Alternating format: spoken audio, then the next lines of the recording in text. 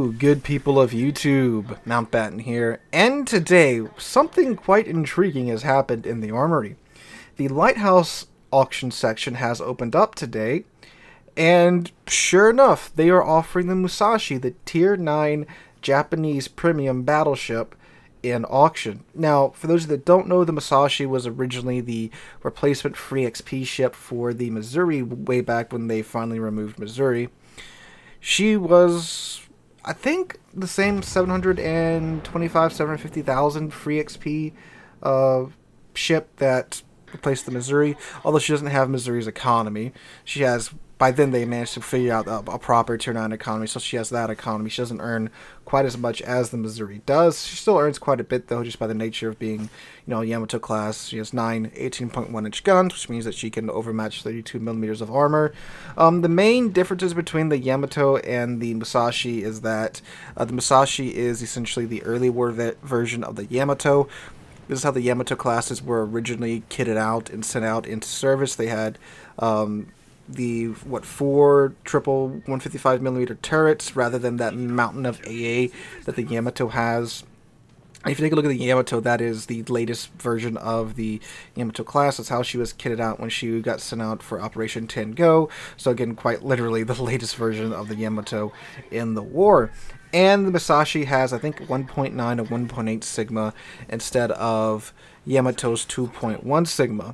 But more on the Musashi here in a moment. Let's talk about the auction.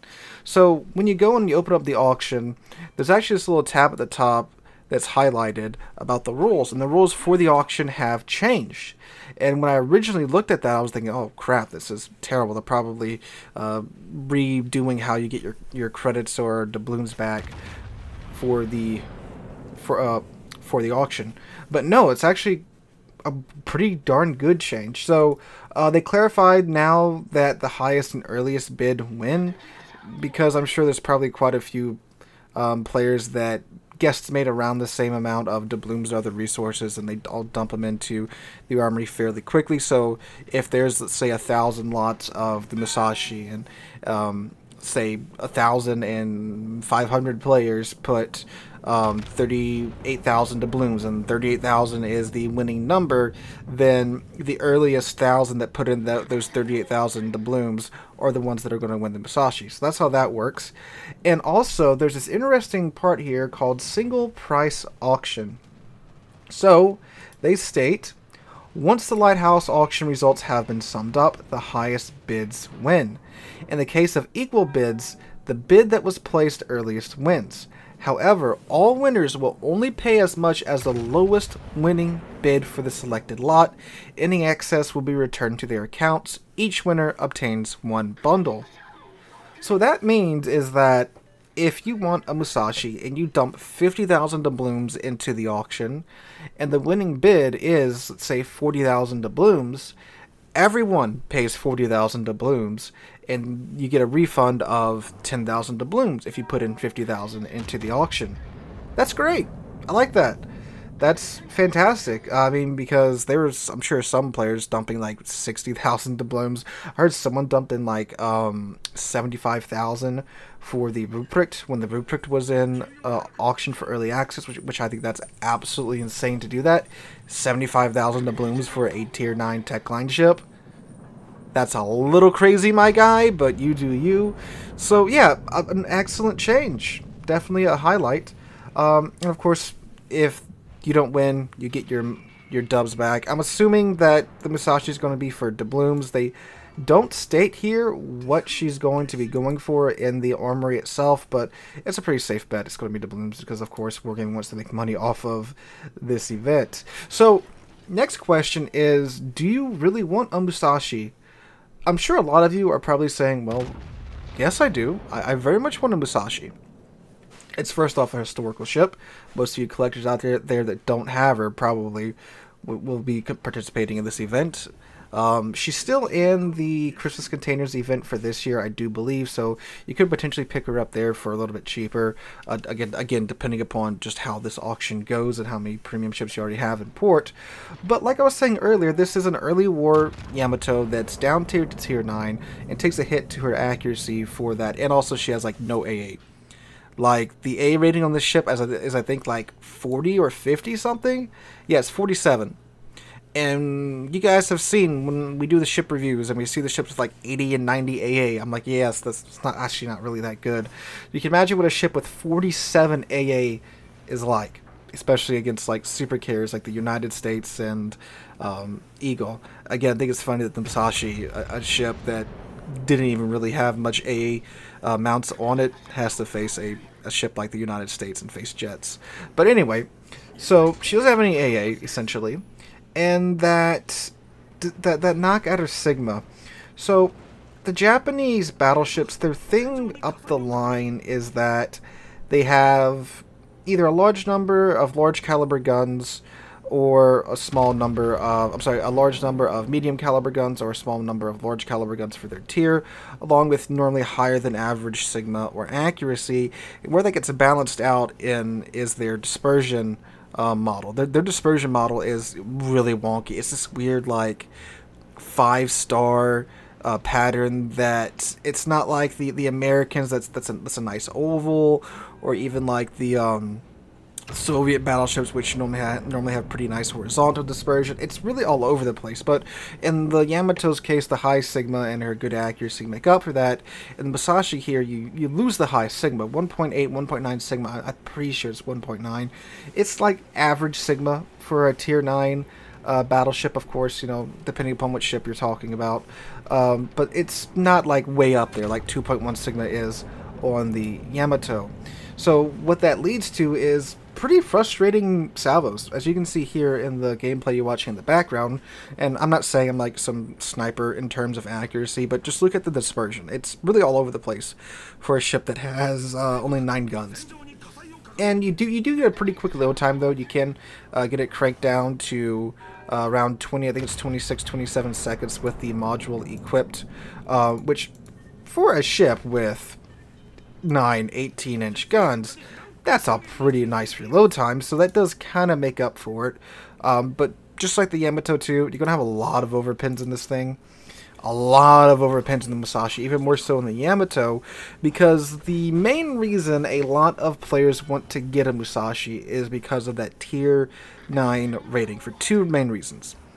First one is that you can bully the absolute crap out of tier 7 ships. This is a ship. This Musashi with 18.1-inch guns, which is enough to overmatch the 32mm threshold, which is the last major threshold in the game, can see tier 7 ships. That's right. Any of you that have played tier 7 and come across this ship have probably looked once or twice at your stat screen. Make sure you're not in a tier 10 game, the leaderboard screen, not the stat screen, my bad. But yeah, you have to fight this thing in Colorado sometimes. Which is not fun being the Colorado, but it is good fun being the Yamato in a tier 7, the Musashi in a tier 7 game, because you really don't care about anyone's armor at that point, and you just bully those tier 7 battleships out of existence. Same with the cruisers too. Well, on the flip side too, you're overpinning them a lot more. So you have this annoying 5-star dispersion pattern, having to deal with getting tons of overpins, or just barely missing the ship because, again, the dispersion's not that great.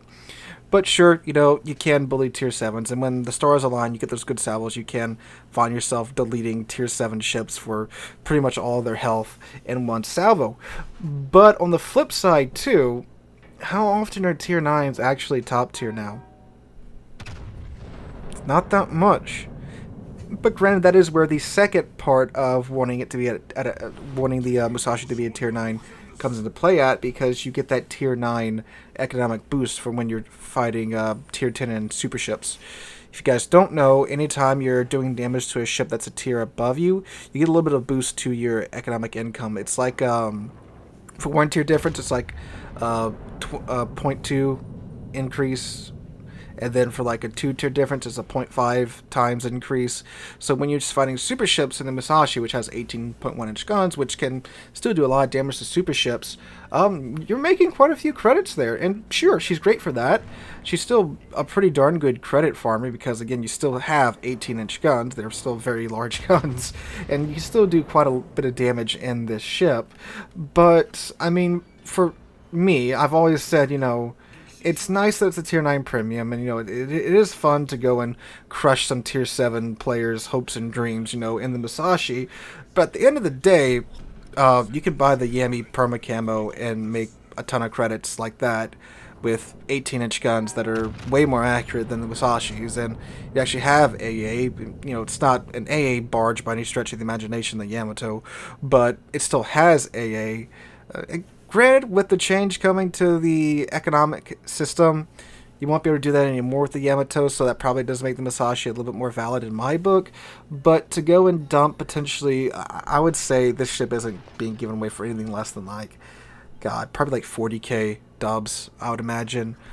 There's so many players out there that want this ship. The history buffs, the farmers, the weebs really want this ship. So you gotta watch out for them. And if you haven't been able to tell by the Azure land event, them weebs got some deep-ass pockets, apparently. So, yeah, this is going to be a very expensive ship in the auction. But, I mean, hey, if you want it, go for it. Just keep in mind, you're going to be not in Tier 7 games most of the time. I played like 4 matches trying to get into a Tier 7 game, and I had 1 out of the 4, which is 25%. That's not bad. But shoot, that's a lot better than I'm normally doing in Tier 9 ships. So you have to deal with super ships, you're going to deal with CVs, Soviet CVs, super carriers, the dispersion's aggravating, and it's not as accurate as the Yamato.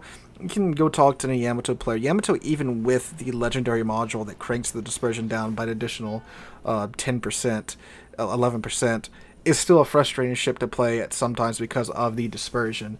So just keep that in mind. I mean, again, if you want to go for it, it's your money, have fun. I'll be watching from the sides because I was fortunate to get to pick mine up for free XP back in the day. But yeah, I do think it's very good that they're bringing her back. They're offering her in this way. The auction's one of the best ways they can do this too, because again, if you don't get it, you don't lose anything. I think it's a very, very, very good thing that they're bringing her back in this manner. Again, I really like that they changed it to where everyone pays for the minimum bid now, and you don't have that one guy that dumped 80k doubloons into the event that lost 80k doubloons for one tier 9 ship, and at the end of the day, a digital item. So there is that. So guys, let me know what you guys think about this in the comments down below. Hope you're having a wonderful Thursday. If you enjoyed the video, make sure to drop a like, subscribe to the channel. We're on our way to 40,000 subscribers, and I cannot thank you guys enough for that. Hope you guys have a wonderful rest of your week, and I hope to catch y'all in the next one.